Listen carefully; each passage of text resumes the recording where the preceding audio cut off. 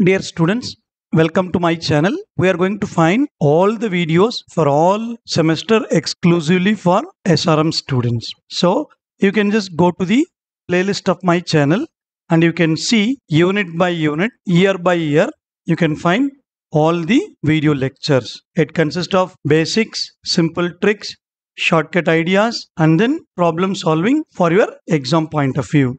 So you can follow my channel and it is going to be very useful for you for your exam point of view. Okay, let us go into today's session. In today's session, we are going to see some basic definitions and various kinds of matrices which is going to be helpful to solve our problems in unit 1. We know matrix. Matrices consist of rows and columns. It should have m rows and n columns. What is meant by a square matrix? Now, when you take a matrix, if the number of rows is equal to number of columns, for example, you see here, you have 2 rows and then 2 columns, then it is going to be a square matrix. So the order of this matrix is 2 cross 2. Similarly, we can construct a 3 cross 3 matrix. So if the matrix whose rows and columns are equal, then it is going to be a square matrix. If my rows and columns are not equal, then it is said to be a rectangular matrices. So throughout our unit, we are going to use only the square matrices. These are all some examples. Next one is the null matrix. If the matrix consists of all the elements are 0, then it is going to be a null matrix. So these are all some examples. Triangular matrix. First of all, the triangular matrix should be a square matrix. It's going to be 2 cross 2 or 3 cross 3, etc. Now, before going to the triangular matrix, we should know what is meant by leading diagonal. Let us consider an example. 1, 2, 3, 4, 5, 6, 7, 8, 9. Now, this square matrix has 2 diagonals. This is one diagonal and this is the other diagonal. The diagonal which I highlighted in yellow color, it is known as leading diagonal. So a square matrix, if all the elements above the leading diagonal are zeros, but there may be some zeros in the diagonal, then such matrix is called as lower triangular matrix. For example, you take a matrix 1, 2, 3, above the leading diagonal everything is 0, then it is going to be a lower triangular matrix. That means the diagonal elements, all the diagonal elements should not be 0, but maybe some diagonal elements can be 0. For example, 1, 0, 1 or 1, 1, 0.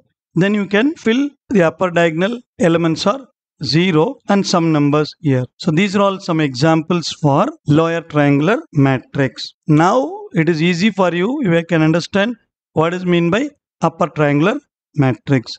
So this is a lower triangular matrix. When below the leading diagonal or 0, see here, this is your diagonal elements, and below the diagonal, I saw all the elements are 0. Then it is known as upper triangular matrix. Hope you understand. Next one is diagonal matrix. If the leading diagonal should be non-zero, then it is going to be a diagonal matrix. That means all the off diagonal elements are 0. For example, 1, 2, 3, then 0, 0, 0, 0, 0, 0. This is your diagonal matrix.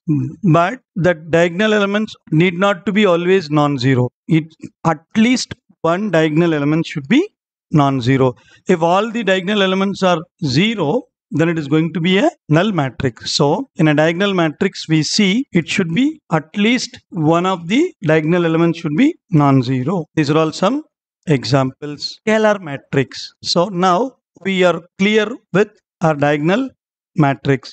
Now I write an example. This is a diagonal matrix. Now there are situations I can take a diagonal matrix whose diagonal elements are same. Then it is known as a scalar matrix. The only condition, my diagonal elements should not be 0. If your diagonal elements are 0, it is going to be null matrix. And my diagonal elements also not equal to 1. These are all some examples. If your diagonal matrix whose diagonal elements are 1 and the remaining elements are 0, then it is known to be identity matrix. So identity matrix is a matrix whose diagonal elements are 1 and off diagonal elements are 0. If it is a 2 cross 2 matrix, I can write like 1 0 0 1. So these are all very basics, you know.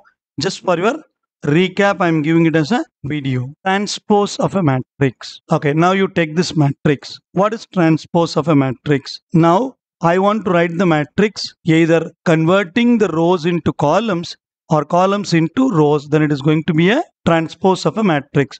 Now I will take this first row and I'm going to write it as first column. Then I'll take the second row, that is 4 5 6, and I'm going to write it as a second column. Similarly, I'll take the third row and I'm going to write it as a third column. Now you see, this is the transpose for a matrix A. So either you convert rows into columns or you write columns into rows. You'll be getting the same. Next, symmetric matrix. When you say a matrix is a symmetric matrix, if you take A and find the transpose, if my A is equal to A transpose, then I say the matrix is a symmetric matrix. If it is not equal, then I will say it as a non-symmetric matrix. Let us go into an example. Now let me write the transpose for this. I'll take this first row and I'll write in columns 1 2 3. Then second row 2 4 5, I'm going to write it as second column. And the third row 3 5 6, I'm going to write it as third column 3 5 6. Now you see the first row is 1 2 3. Here also the first row is 1 2 3. Second one is 2 4 5. Here also we have 2 4 5. Third row is 3 5 6. Here also we have 3 5 6. So that means A equal to A transpose. If A equal to A transpose, I say the matrix is a symmetric matrix. Next, so there are some non-max students also in our student group. For them, I'm finding the determinant of the matrix. First, I'll take a 2 cross 2 matrix 2 1 3 4. Now, determinant of the matrix is nothing but multiply the leading diagonal 2 into 4 8. Then multiply the other diagonal 1 into 3 3. So 8 minus 3 will give you 5. This is the determinant of this given matrix. Similarly, we are going to do the determinant of 3 cross 3 matrix. Okay, let us take a simple problem. Now how to find the determinant? So either you can go by row or you can go by column.